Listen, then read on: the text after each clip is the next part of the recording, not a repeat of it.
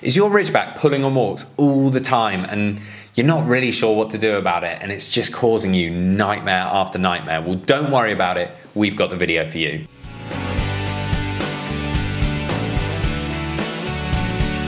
Welcome back to the Fenrir Ridgeback Show. My name's Joe and I'm a certified canine leader here at FenrirCanineLeaders.com. We are dedicated to helping you learn everything you could possibly want to know about the Ridgeback, then how to become a high-level canine leader so you can raise your very own. So if you're new here, don't forget to subscribe and turn on the notification bell so you never miss a future upload. If your Ridgeback is pulling on walks all the time and you're not really sure what to do about it, well, don't worry. Today, we're going to be tuning into a webinar that canine behaviorist and founder of FenrirCanineLeaders.com, Will, has recorded all about dogs that are pulling on walks and how to deal with that situation. So over to you, Will.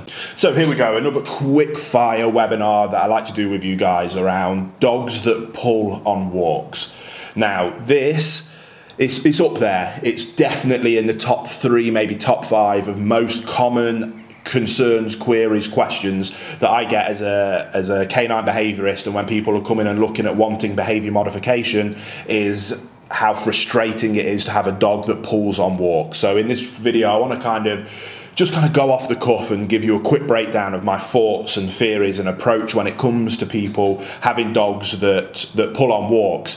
Now, for me, I always, and it's kind of the theory behind why we started on YouTube, and it's now 95% of the effort that we put in is around early education with owners. Getting in before problems arise, in my opinion, is the most important thing that we can bring to the canine community, which is why in our Perfect Puppy course, we so heavily focus on getting heel working right from day one and making it an absolute priority. Having a little puppy that bounces around all over the place on a lead might seem cute, but as soon as those first few months of that cute puppyhood nature wears off and the novelty of having a puppy wears off and you're getting a little bit frustrated about just how hard work it is, and especially if you've got a large powerful breed, it then becomes absolutely miserable. And I have got countless cases of people that have been pulled over by their dogs, have been dragged, literally dragged down the street by their dogs.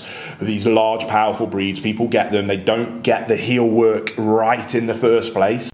Hey guys, if you're not already, you should be following our Fenrir Rescue Diaries over on Fenrir Canine Training channel. That is following my journey of working at a rescue centre, helping dogs that have been abandoned, abused, given up or found as strays, and helping implement behaviour modification programmes to allow them to become perfect canine companions that can be rehomed to their forever homes. So if you're interested in following my journey of how I do that, there'll be a link to that channel down in the description box below. I think you'll really enjoy the journey, but I'll let you get back to the video you were just watching. Then these significant problems come in, and a lot of dogs get given up to shelters because of this problem. So again, if you're looking at becoming working in the field of a trainer or a behaviorist, I highly suggest that you put a lot of emphasis on helping people that you work with get it right first time round. Now, if you're an owner and watching this, and maybe you're getting a new dog and you're preemptively watching all of these videos, try and learn as much as you can, I absolutely commend you, because you are in a wonderful position now to get it right first time round, and that is what I highly suggest. And like I say, that's such a huge part of what we're trying to achieve here at Fenrir now, is helping people do that. But that doesn't help the fact that there is still countless people, 9 people out of 10, 99 out of 100 people that I see just driving around day to day have dogs pulling on walks. I think when I was younger, I used to watch people and it was quite common to have dogs walking lovely, and I think as the years have gone by and as decades have gone by, people have the acceptance of a dog pulling on a walk has become absolutely fine. I think a huge part of that is around the booming popularity of harnesses. I love harnesses. We love working with them. We have our own range of harnesses.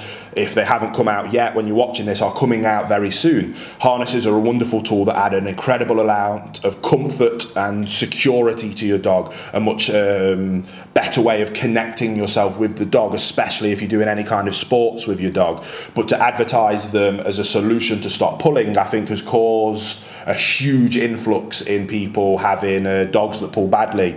And because it takes the pressure off a neck with a collar, I think people live with it much more comfortably. So, oh, my dog just pulls, but it's got a harness on, so it's not really hurting itself. I would love to help encourage people just to rewind that, and that the joy of having a dog that walks to heel is when I give owners something with all the behaviour modifications that come my way, when I help people, when I have people come in there, they're often in tears about how miserable it's become to walk their dog, and in one session we can turn that around and give them back a dog that walks beautifully to heel.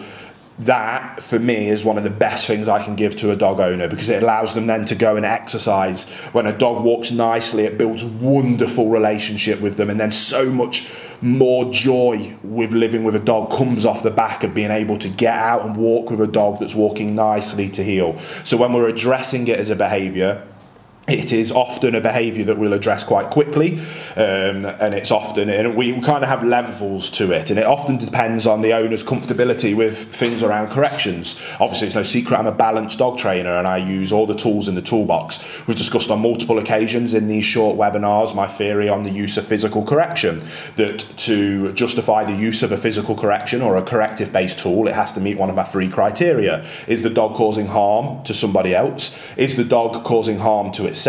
Or is the dog causing any serious property damage? When it comes to pulling on a lead, I think that it quite comfortably ticks the first 2 boxes. In terms of it causing harm to other people, large, powerful breeds really significantly hurt their owners when they pull them. And again, I have a lot of cases where people have had serious injuries, where they've been physically pulled off their feet, people have hit their face on the floor, people have been covered in grazes, and that's been the catalyst to finally do something about it and come to me. That justifies my use of a physical correction. I also think that the dog causes themselves significant harm, especially if they're utilising a flat collar, even a harness. They cause themselves physical harm, but there's definitely a justification in terms of the emotional harm that is caused by a dog that pulls on a lead. A dog pulling on a lead is making decisions for itself. It's not looking up to you for guidance and direction. A dog that doesn't have a good leader in its life, whom it knows it can look up to for guidance and direction, will be an anxious, fearful dog. An anxious, fearful dog lives in a fight or flight response because it doesn't know what to do. It's bouncing off the walls. It's got no direction from an owner, and it has that constant state of living in anxiety and fear, and that causes significant emotional not abuse, but it causes emotional distress to the dog. And I absolutely think that addressing heel walking is a huge proponent of having a dog not live in that emotional distress, to finally remove that baggage and just go, oh, finally, yes, I can look up, you can tell me what to do, amazing. That is, again, it's a wonderful thing to be able to hand over to an owner that has never had that with their dogs before, and having a dog walking to heel achieves that so quickly and so fantastically, which is why we put so much emphasis on it.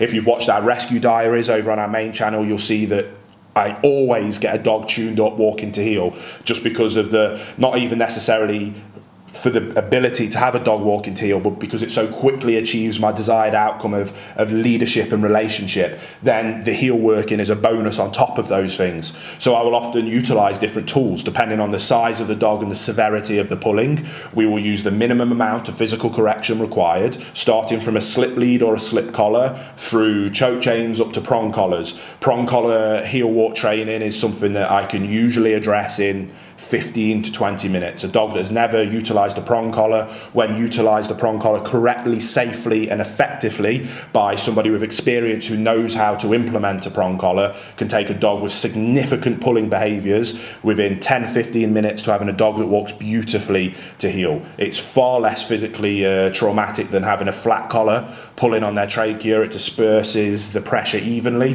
There's so many excellent things about that prong collar. Now again, I always like to use as little corrections as possible when working with dogs, and ideally if you do it right from the get-go, you can never have to use physical corrections, and that's the process that we preach in our Perfect Puppy course. Doing it right first time round means that you never need to use one of these tools. But if you have a dog that is reactive on a walk, pulling on a walk, I can tell you that utilising a distraction-based approach with food rewards 99 times out of 100 does not work. And 9 times out of 10, when people come to me, they have already been to 3, 4, 5 plus positive-based trainers for the same behaviour as pulling on a walk, who has tried to use a distraction, luring them away approach, and has never worked. They're then pulling their hair out, considering sending their dog to a shelter or giving it away or even putting it down, and I become their last-ditch effort, and they physically are moved to tears a lot of the time when they see how quickly we can tune a dog up by using a balance correction-based approach, redirecting them to the desired behaviour of walking nicely to heel. So we correct them, we redirect them to walk into heel, then we can apply the praise. When they're in that desired behaviour, then the food reward can come in, then the praise can come in. But we now have the ability to tell them what we do want, but also the ability to tell them what we don't want. So again, it's one of those topics that we could spend, I could do multiple day seminars on pulling and the use of corrective-based tools. It's one of the behaviours I will often reach straight into that bag for, just because of the distress that it causes owners, because of the money that they've spent on all these different trainers that for this behaviour in particular 99 times out of 100 doesn't work, because as soon as there is something that is more alluring to the dog than the food that you have, the dog is going to ignore the food and pull towards the dogs, pull towards other people, and it becomes miserable, and that basis of distracting with food simply doesn't work. Now, it also layers on the fact that we're now bribing our dog and we're in a bribery relationship. The analogy I always use is if my son walked into the studio here with a Sharpie and started drawing on the wall, I'm not going to get a £20 note out and say, come here mate, if you stop that I'm going to give you a £20 note. I'm going to correct that behaviour. I'm going to verbally tell him, and if he doesn't stop, I will physically remove him from that behaviour, because I care about him, I love him, and I want to make sure that he can go out into this big wide world as a good human being, not a lunatic that thinks it can draw all over the walls. And my principle for dog ownership is exactly the same.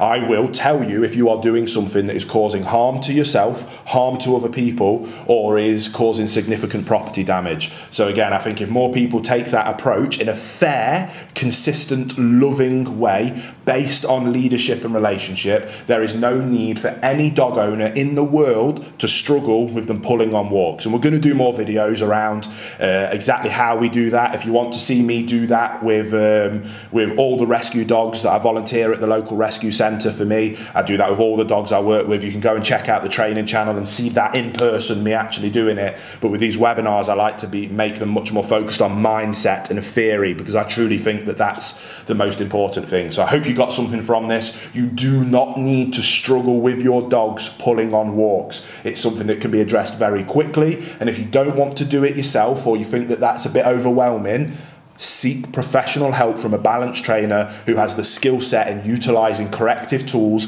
to be able to address these behaviours fairly, quickly and efficiently, to get you to a point where your dog can then enjoy the world and you can enjoy living with them. I truly think that if you love dogs and you want to have that wonderful, joyous relationship with your dogs, then it's a no-brainer to get on top of this. And just like my analogy with children, we correct children, we discipline children because we love them and because we care for them. There is nothing wrong in doing the same thing with dogs, as long as we do it fairly and consistently. And that does, no questions about it, doesn't create fearful dogs. Lack of leadership, lack of guidance and direction, that creates anxious, fearful dogs.